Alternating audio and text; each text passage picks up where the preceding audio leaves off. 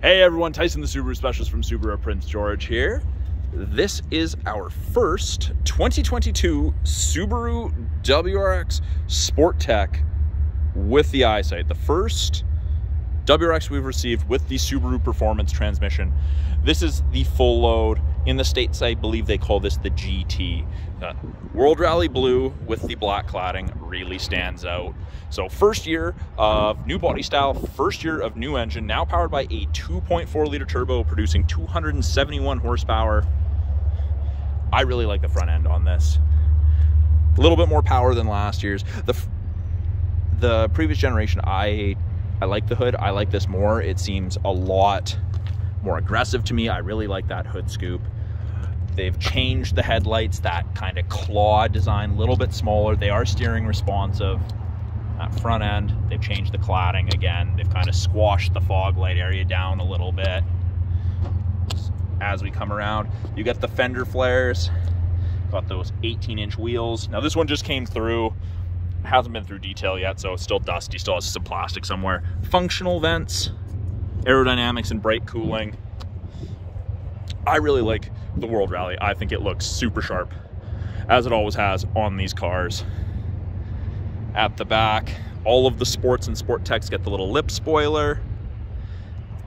Down below, look at that new rear bumper. So I know lots of people aren't a huge fan of it. I don't mind it. These are actually functional vents. Don't know if the camera will pick it up, but there is actually some World Rally Blue paint back there showing that it does go all the way through. Again, airflow, aerodynamics. Got that black bar across between the taillights. I would personally like to see the bar between the taillights body colored, and I would like to see the spoiler in the black myself, regardless of the exterior color of the car. In the back, absolutely massive storage area. 0.5 of a liter more storage than the previous gen, a little deeper. Underneath here, spare tire stuff, spare tires down below here, still in the vehicle, protected from the elements. No worries about that actually rusting to the bottom of your vehicle. If you ever have to change a tire in the middle of winter or freezing, you'll know it's a giant pain.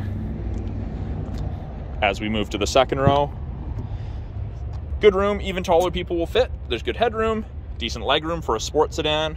The outer two seats are heated high and low. For the outer two seats, the person in the middle, in addition to having to sit in the middle, doesn't get a warm butt. You've got two USB ports for all your charging needs, device holder, matte back pockets on both seats, and it's the ultra suede, the gray and black ultra suede with the black leather with the red contrast stitching. If you're ever gonna put crossbars, carry something on the roof, these little doors flip up. It's a lot easier with something like a flathead screwdriver, slot screwdriver, and the crossbars actually bolt in. So they're very, very well secured. Shark fin antenna, tilt and slide sunroof. Now, with it being a proximity key, we have these lines on the door. And that's so long as the key's within about 3.5 feet. I forgot something, I walk up, put my hand in, and it unlocks. Up front, we have power windows, locks, mirrors, as you would expect. Carbon fiber accenting. Down here, a Harman Kardon audio system, so really good audio system. On the inside driver's seat, you've got power driver's seat, including lumbar. Now, the bolstering on the front seat is definitely a little bit more aggressive than in the back.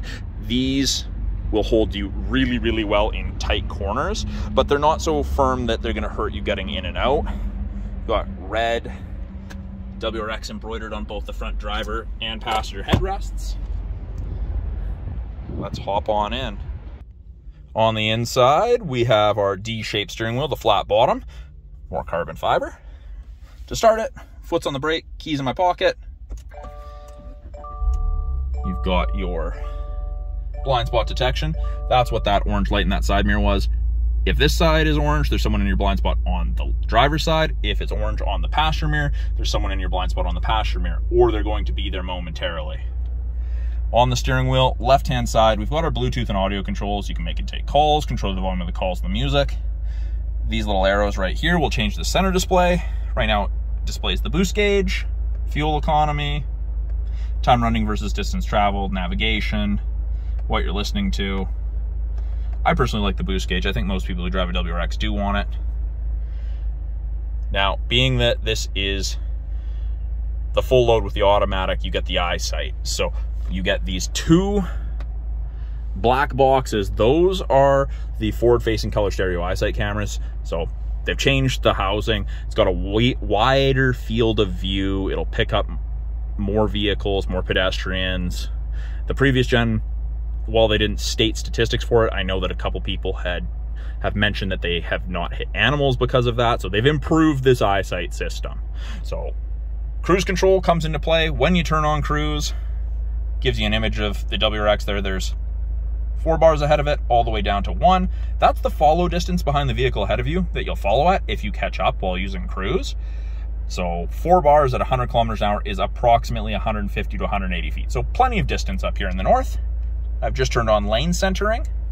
And what that will do is, if these two color stereo eyesight cameras can see the road lines, it will actually illuminate the white line or the grayed out lines that are on either side.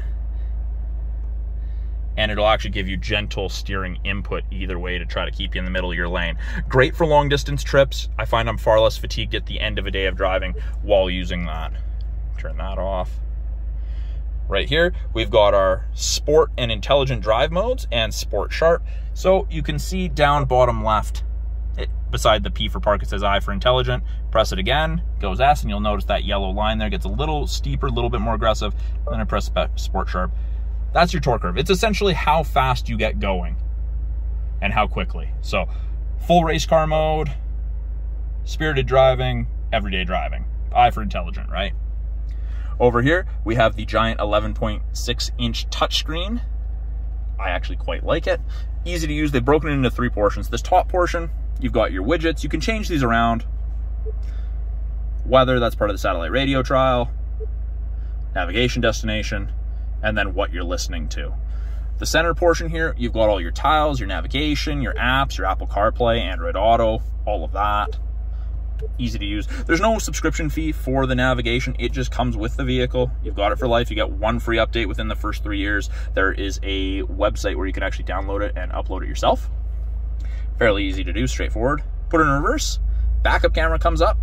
Reverse automatic braking and parking sensors. Because it's got the eyesight, you get the backup sensors. RAB will actually apply the brakes if it thinks you're going to hit something in reverse between speeds of 1 and 15 kilometers an hour. It is a great feature for parking lots. It is unreal. It's terrifying when it works, but it's worth it.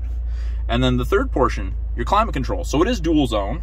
So if I press on the passenger side, brings up the passenger side, I can have 25.5 and we'll say 14.5 on that side. Can turn on the heater for just the passenger side. So 3 stages of heated seats for both the driver and the passenger. Now, if the passenger gets out, driver doesn't want to fiddle with 2 sides, they just hit sync, and then it's just controlled by the driver's side. Really, really easy to use. Below that, we have 2 USB ports for charging, music listening, hooking up for Apple CarPlay, Android Auto, an aux port for music listening, and then you have a 12-volt outlet for any other charging needs you may have. This is rubberized for phone storage, so your device doesn't slide around.